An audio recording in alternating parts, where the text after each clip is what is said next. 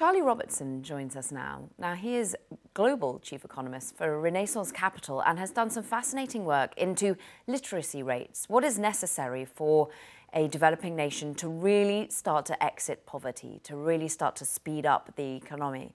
And indeed, he's put some thought to what could have happened, for example, in Afghanistan and what now is at risk. Charlie, it's wonderful to have some time with you. And you've been looking at the data across continents, particularly looking at Africa.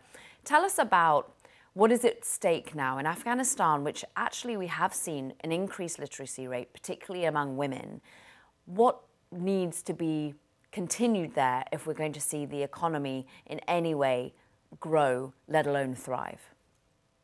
Yeah, thank you very much for having me on. This did stem from work. We were looking at South Asia, what's worked in East Asia, and when countries in Africa are going to take off.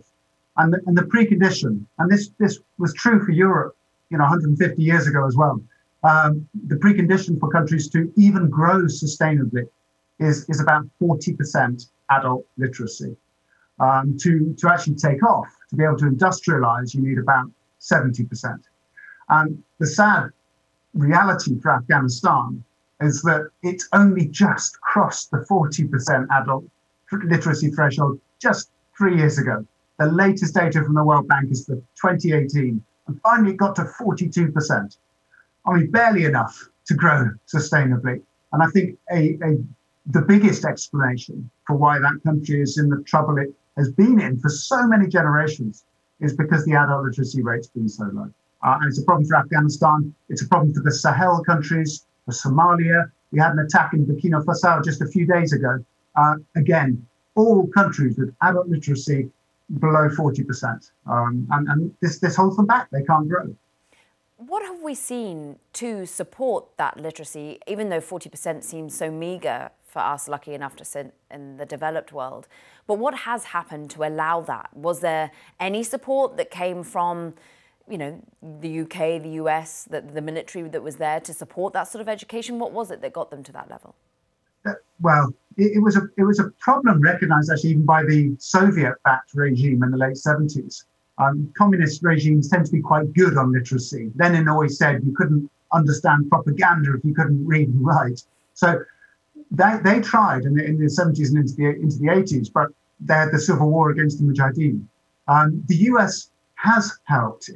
We've seen a big jump in youth literacy. So about 2/3 of the youth now in Afghanistan can read and write in any language. This doesn't have to be in English, of course.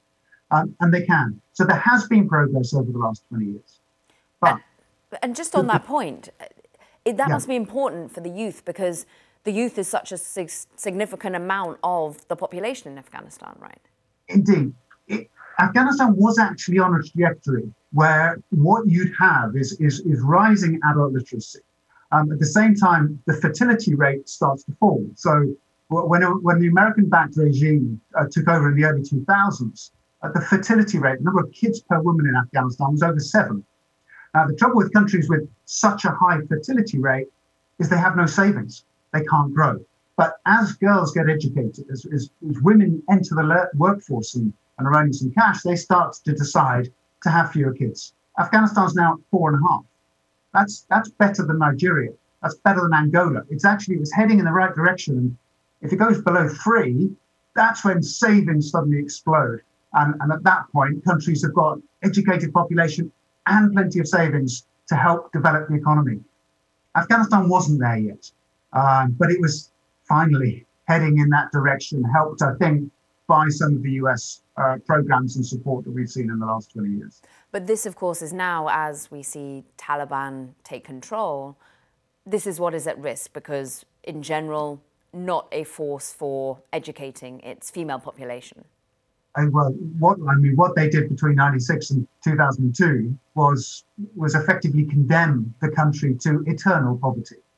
If you don't educate 50% of your population for a start, you're probably not educating all of the blokes either, and they weren't.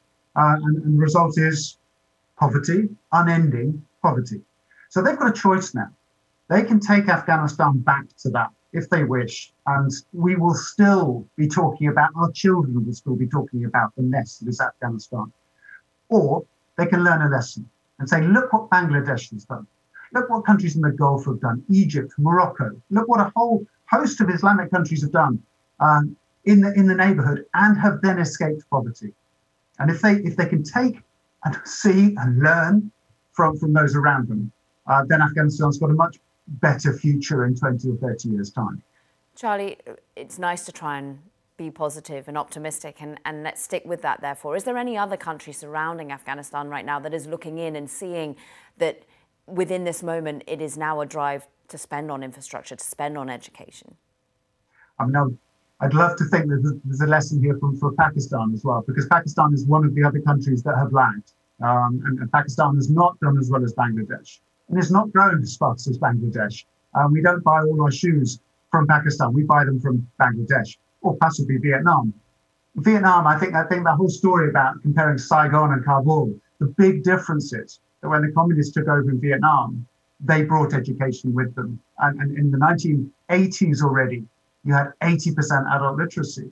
And today, Vietnam is exporting more per capita than China.